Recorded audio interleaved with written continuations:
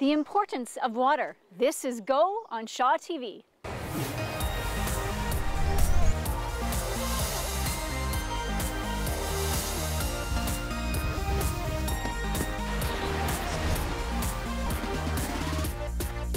Go is on location today out at the Comox Lake, the beautiful Comox Lake. Joining me, Courtenay City Councillor Bob Wells. We are talking about water conservation. Big deal this year, no snowpack. It's really causing some issues. What do people really need to be aware of? I think the first thing is just be aware that there is no snowpack. We're about 15% of where our traditional levels are, and the sun is forecast to just beat down on us all summer. And it's going to be hot, scorching, with very low water flows. And traditionally, you know, year to year, when we look back, in December, we're using basically a third of the water that we use in the summertime. So when we get to the summertime, it's mainly water sprinklers and higher flow activities like that that are causing huge strains on our resources, and it's a finite resource. It is a finite resource, and the number one thing is the restrictions have started. So what level are we at? Right now, we're currently at level 2. Stage 2, yeah, okay. Stage 2 water restrictions. So it basically means no watering during the day, so between 4 a.m. and 9 a.m. and between 4 p.m. and 10 p.m. Okay, so if people wanted to, and they also have particular days for sprinkles, right? Absolutely. Okay. So best thing to do is go to comoxvalleyrd.ca, and you can see which days, so odd days and even days depending on And if your people house. Don't have the internet, can they call and find out? Absolutely. Okay, it's 334-6000 is the number for the regional district. And so I'm on behalf of the regional district as the chair of the water committee. Right. But also the city of Courtenay also has its own water strategies and enforcement bylaw officers. All right, so can you hang out for a minute? Yeah. We're going to take a short break, but we'll be right back. Don't go away. There's more coming up.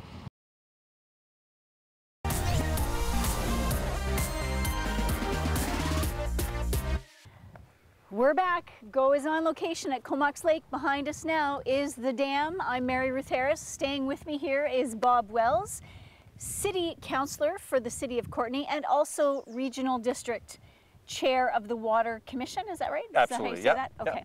So what's the rebate deal all about? So folks that are want to use water sprinklers and stuff, you can go and actually get a $300 rebate for smart meters. And so what smart meters do is they basically, if it's a day that it's raining, they're not going to actually turn on if they already know that there's moisture there. Oh. And so the great thing is, you know, the last couple of days we had some rain, and so it would actually mean that those sprinklers don't turn on, and so they're not taxing our water system like they would normally. That's kind of cool. Absolutely. And there's also... And low, what is it, low flush toilets? Yeah, low flow flush toilets. So again, a rebate through the regional district. And with those, basically, you can go in, you know, to any hardware store, purchase a low flow toilet and get a rebate on that. Do you know what the rebate is? How many? I don't know the dollar amount off the top of my head. So they just come in with the receipt and... Yeah, and you can contact the regional district with this. Awesome. And most hardware stores are going to have that information at hand. Cool. And even beyond that, you know, for people that are conscious about this, you can get all sorts of low flow water things for shower heads and other things around your house, just to reduce the amount of water usage. Well, like for me, when I take a shower, I'll turn the water on, get wet, turn it off. Shampoo, do whatever I'm doing, and then turn the water back on, rinse, turn it off again. See, my dad taught me that 35 years ago. Yeah. Because we were in the country on a well. Yeah. And he's like, if you're not using it, turn it off. So I was trained years ago. Yeah, absolutely. And now my daughter has been trained in that same way.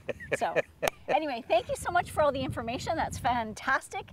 So check out the website, and if you don't have internet, give them a call and you can get more information. Right now, we are going to be joined by, through video, Kate Brown, who has done a marvelous feature on a 100-year history of the Courtenay Fire Department, all in celebration of the Courtenay Centennial. Have a look.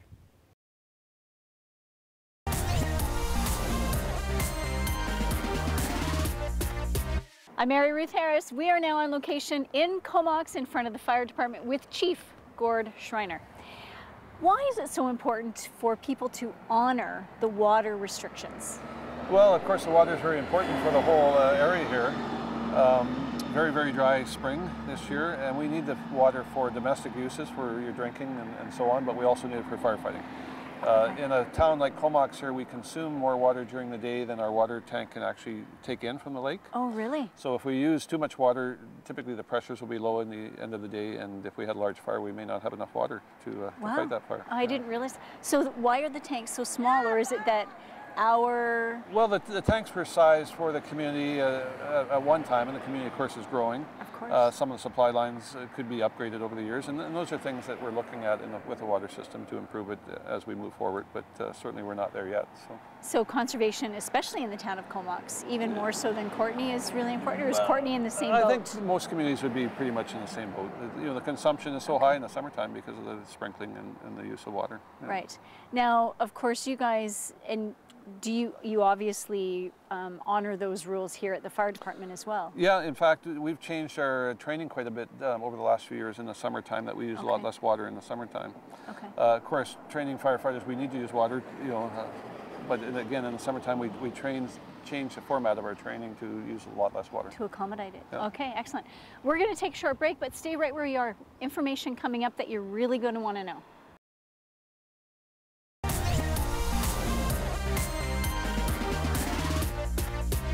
I'm Mary Ruth Harris. You're watching Go on Shaw TV. We are here in front of the Comox Fire Department Hall. With me, Chief Gord Schreiner. Now, fire ban has already started, correct? Yes. So what level are we at? We're at level 2 for the province, which means no outdoor burning, basically. Okay. Each community has their own bylaws, so Comox bylaws may be different than Courtenay and so on, but typically right across the province now there's no burning. Again, real dry spring we had this year.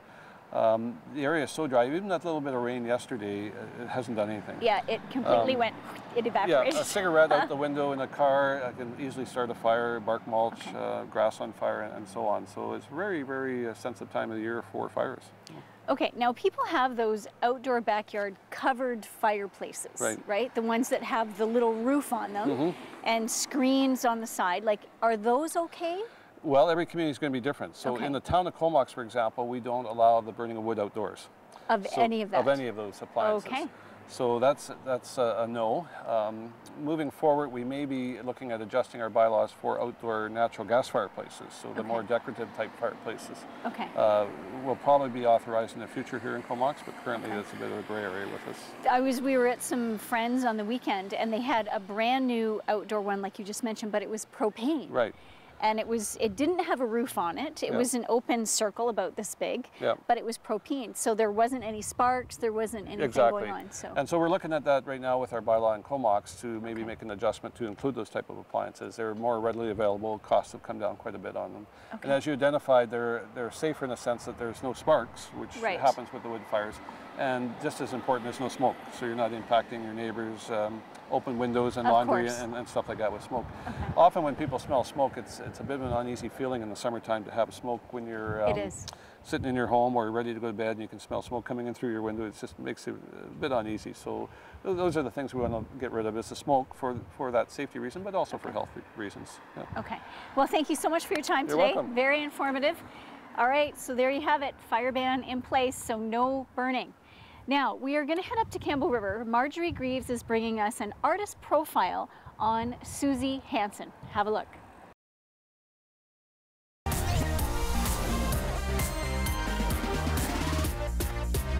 I'm Mary Ruth Harris. We are now on location at a lovely landscape property with Steve Gray of MRM Irrigation. And we're going to talk about the importance of having your sprinklers working properly, of course, because we now have stage 2 water restrictions. Right. So what's the key thing for people who have a sprinkler system to be aware of? I think the most important thing is to have your controller set correctly. Don't have excessive run times in your sprinkler. So in other words, most people can have just one run time and it will water all their zones. The biggest mistake people make is they think that every zone, an area that needs to be watered, has to have its own runtime, and that's not the case. Oh. So for all your zones, one runtime, maybe 2 if you want to water in the evening as well. Okay, That's so a big one. all right, let me give you an example. Sure. So we've got a sprinkler at home. Yes. And it's programmed for 20 minutes Yeah. for each individual zone. So they're not all running at the same time. Correct. It's one zone after another zone after another, Uh-huh. because we have 6 zones in our thing. Perfect. And each one's set for 20 minutes. Is that Okay. okay? And it's only Well, once a day. That's fine, but it depends on what kind of spray nozzles you have. So if you have Okay. rotors, which are like the things you see on golf courses and they go tick, tick, tick, tick, tick. Yeah, no, we don't have that. Okay, so those run for anywhere from 25 to an hour. Okay. If you have sprays which go psh, 10 to 15 minutes. If you have micro stuff, maybe you want, 15 to an hour. I don't know. Okay. So the key you don't is need a lot. you is don't the key. necessarily need a lot, Oh, but you okay. need to have the same thing on the same zone. So if you have Okay. rotors and sprays on the same zone, you're going to have an area that's really dry and an area that gets flooded. So you have to Oh. have them all the same, Okay. if that makes sense. It does. That totally makes Yeah. sense. All right. So you may be right at 20 minutes, but I don't know Okay. what you Okay. have, right? All right, cool. Well, we'll have to talk more in depth about it. So what you need to do at home is, if you have a sprinkler system, is you need to start examining how you're using it, right? How Correct. you're using it. And if you have any question, call the people that installed it for you. Or if you're not happy with them, then call somebody else, such as Steve. Right now, we're going to take a very short break, but we're going to be right back with a little more information for you. Stay right where you are.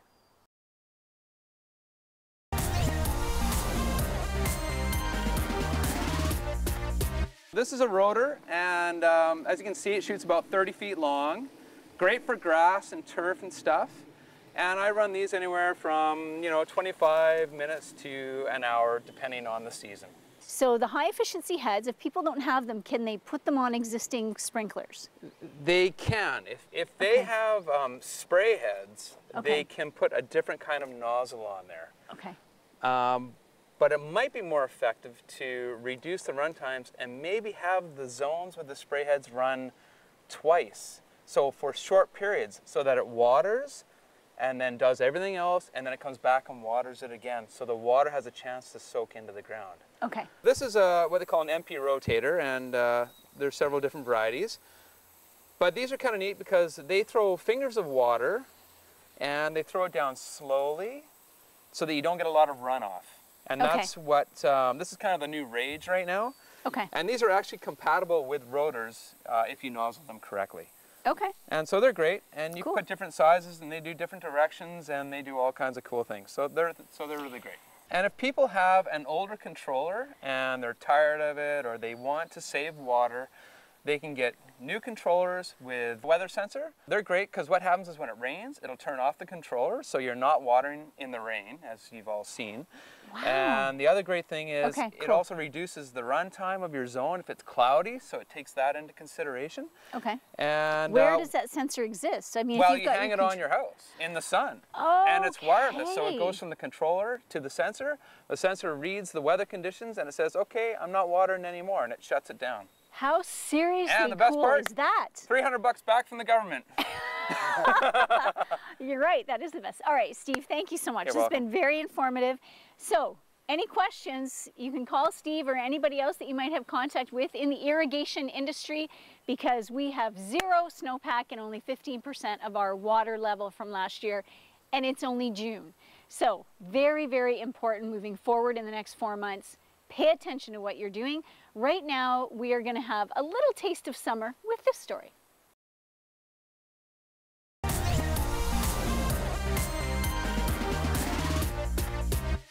Water is a big issue. Please check out the Comox Valley Regional District website for more information. If you do not have website or internet access, please call them, because the only way that we're going to get through the next 4 months is for everybody to honor the water restrictions and the fire bans. It's really, really crucial. And right now, June is Head Injury Month, Awareness Month. So Marjorie Greaves has done a 3-part spotlight series. Here is part 1.